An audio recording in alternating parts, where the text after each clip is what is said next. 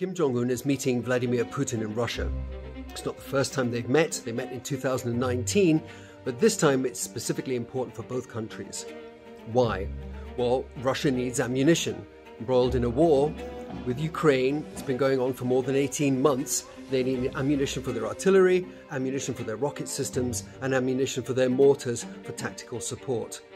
Now, North Korea, sure, it'll get cheap oil and cheap gas, but what above all it needs is food for its malnourished population as harvests are failing.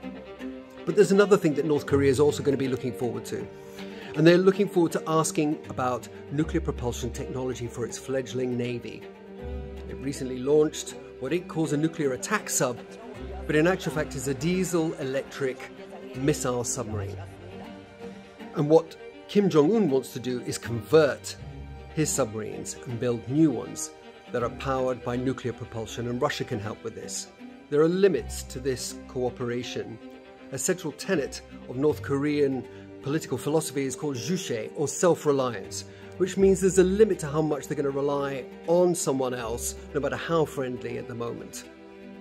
And for Russia, it doesn't want to be seen to be closely allied to a country whose behavior can be mercurial at times and is already a source of much friction in the Asia-Pacific region.